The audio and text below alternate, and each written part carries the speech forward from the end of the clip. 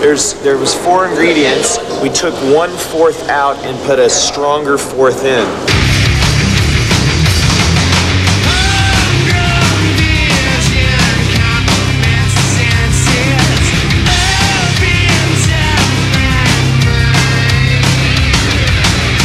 It's the first time we've been a band in 4 equal components.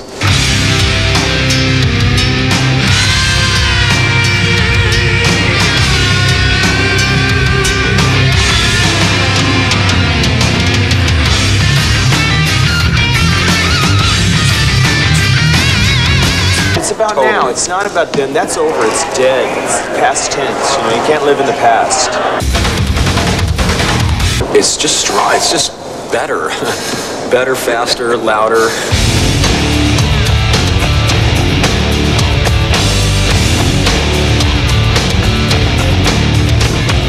I had one friend come down. He was the second guy. And then Krabby came in, and we just never called anybody else back. Are you ready for suicide? Let me run a razor across your throat. Choke a child on the ride now. Let them down long and shameful road. It's definitely made me expound more on what I can do, like on records and whatever, because he can play a lot of parts that normally I wouldn't, put on records, because on a live situation, I wouldn't be able to cover all the parts. But with John playing guitar as well, it's opened it up a lot.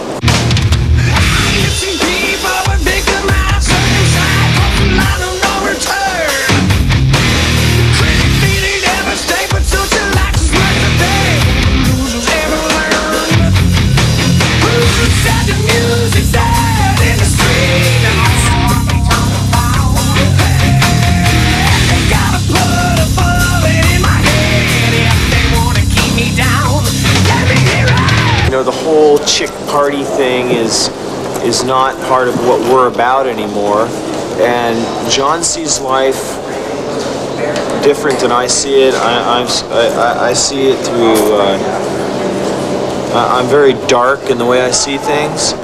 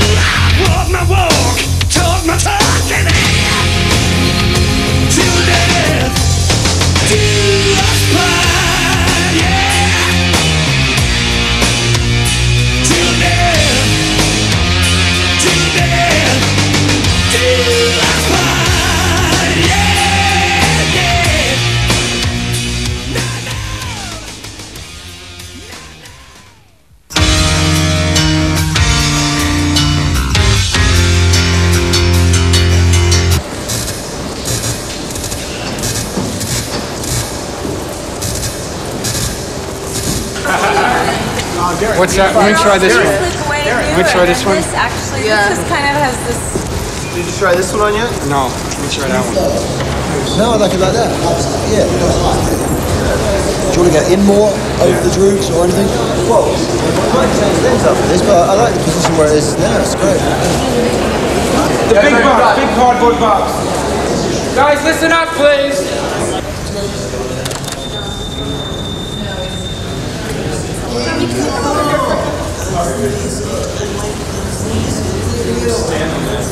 So you're all together in this environment, and you're into each other. You're into each other. What's going on between you? Me and Mick? Empty that out. You need us guitars? Yes. Okay. We need my Thunderbird and Mick's. What do you want for the cover, Mick?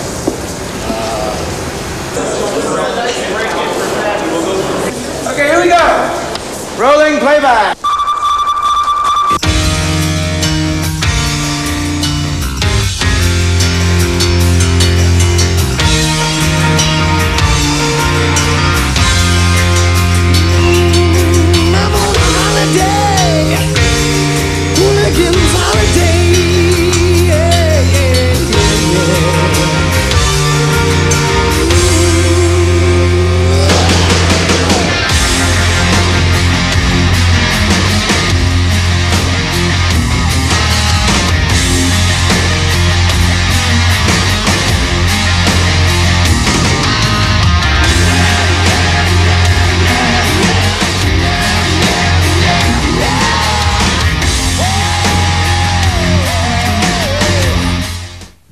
Rage.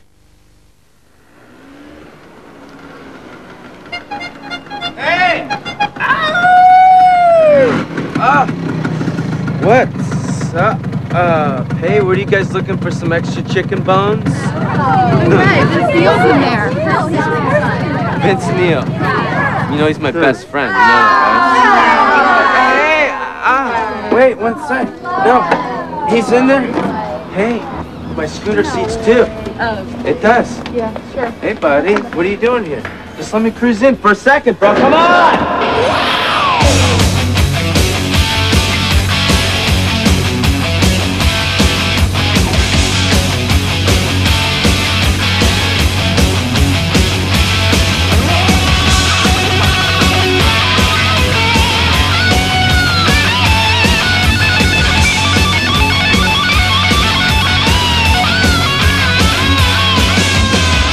Little woman got the look in her eyes, wanna cut me down to size.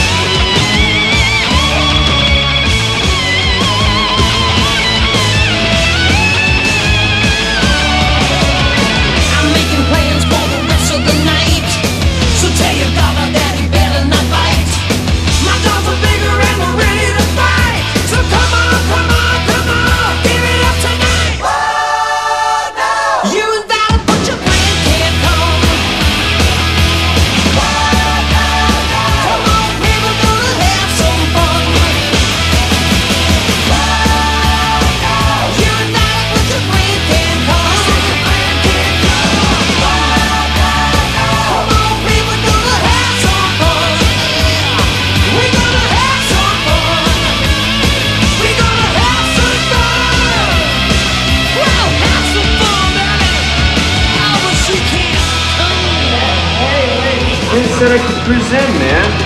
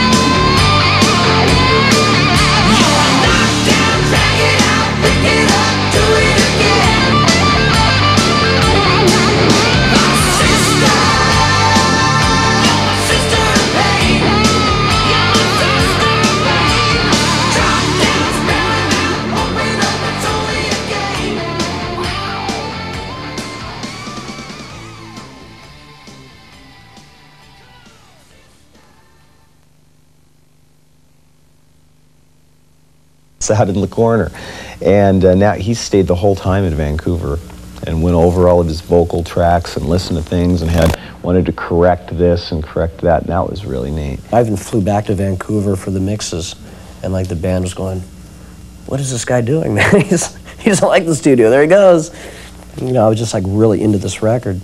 I did a lot of different parts, different guitar parts on the album and stuff, which is really good because I've been wanting to do that for a while. He worked with Bob Rock, you know, our new producer, and Bob really pulled a lot of things out of him that ourselves or another producer couldn't, because Bob was a guitar player, and I guess there's something about being a guitar player on the same wavelength, and he's just pulling stuff out of Mick like tricks out of a hat, man. He'd tell him, "Mick, try this."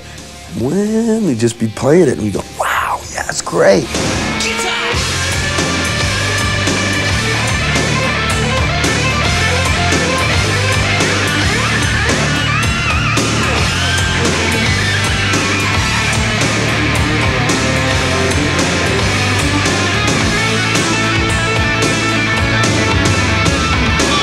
I don't think really any of us really thought about being as big as maybe, you know, people think we are. Everything's turned out way more than I thought it was going to be. When we made our first record, and we were playing when we played the Whiskey A Go-Go in the Starwood back in 1981, I thought, wow, we made it. This is wow. My buds were coming from school, and like they're out there, and I was playing, wow. I thought I made it. I had no idea that this was the rest. I mean, I had no idea that we were going to be playing arenas, Russia, not a clue. I knew when we started playing, and the first live thing that we did at the Starwood in 1981, and the reaction of the people, I knew this was going to be a mega band. We really don't think of ourselves as a big band at all. It's really funny because like even when we play, like on tour now, you know, the shows have been going great, but we always sit back and we ask each other, we go, like Rich, our tour manager, we go, "Dude, is anybody going to show up tonight?" God, I hope some people show up tonight. You know, we always say that. We're bombing, man.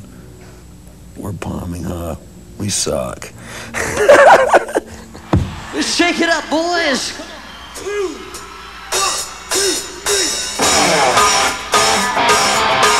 Little rattlesnake shake for tonight. Come on, come on, come on.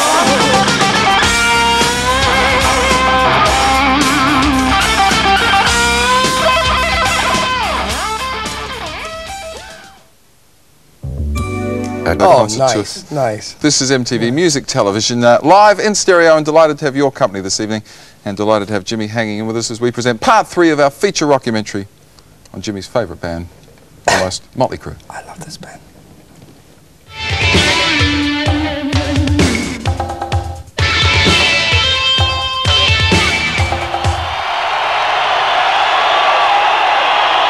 Welcome to the world of a Motley Crue.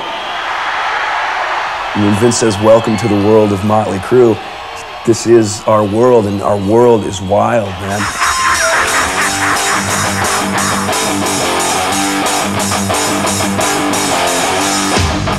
Motley Crue have come a long way over the course of their 9-year career, from the metal clubs of Hollywood to their current world tour, which finds them armed with 11 semi-trucks worth of light, sound, and theatrical gadgetry. The emphasis, however, is, as always, on sound. Motley Crue takes the stage with 110,000 watts of power backing them up.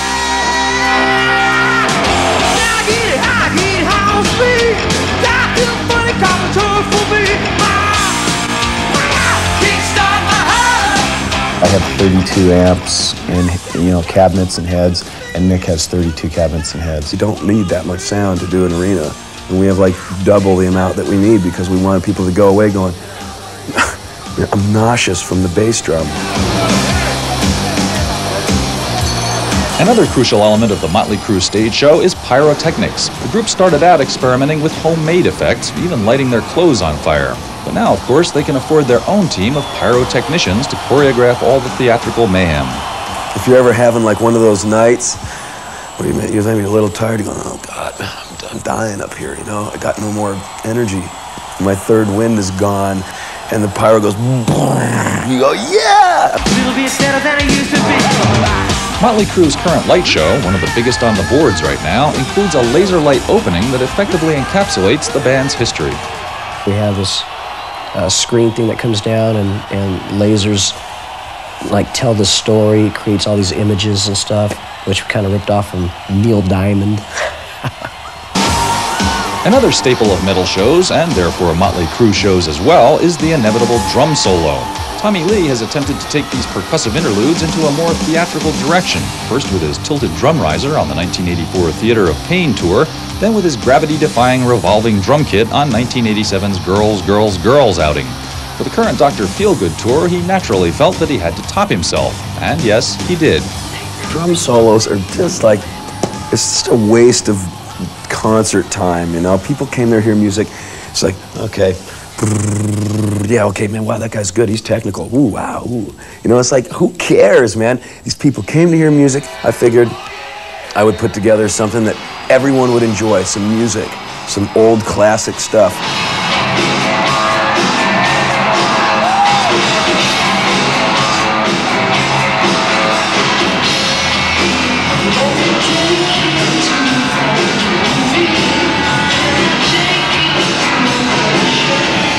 Along with his distinctive drum concepts, Lee also displays an unusual clothes sense, or lack thereof.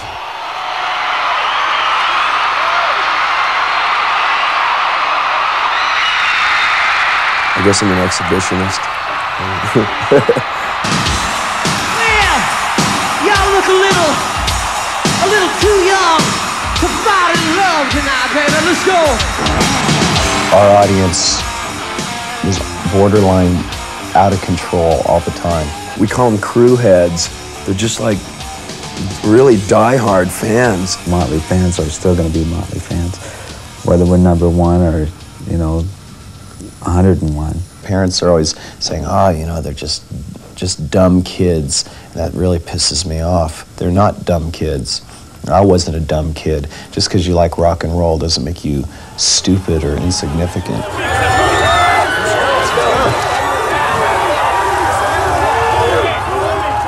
People always send me, like, you know, where their state with their personalized license plate, you know, that says Motley or, you know, something like that on it. Those are like really cool, I think. Some girl in Texas gave me an Explorer, Gibson Explorer. It was a real shock. I have a tattoo on my arm of Mighty Mouse, so I constantly get Mighty Mouse stuff. Stickers, Mighty Mouse pens, Mighty Mouse towels, Mighty Mouse, I mean, I got all that stuff. The best feeling I ever get is when I look down and I'll see somebody singing the song back to me, word for word. I hear Vince in the background singing it, and I'm watching this kid, and he's singing it to me, and he knows every word. Man, that rocks my world.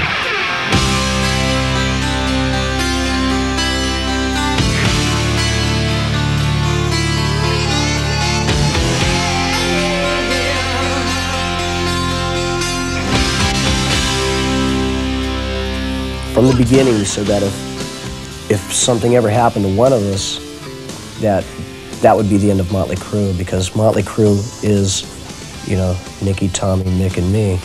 And talk about four opposite type of people. You know, you couldn't plan for more different type of people, and it's hilarious. You know, that 10 years later we're like this. I couldn't even imagine playing with somebody else. You know, I'd rather just call it quits. If the day ever comes we stop making albums, you know, you'll be able to like run into us all in the corner somewhere when we're 90 and we'll all still be hanging out together. Mick will be 95.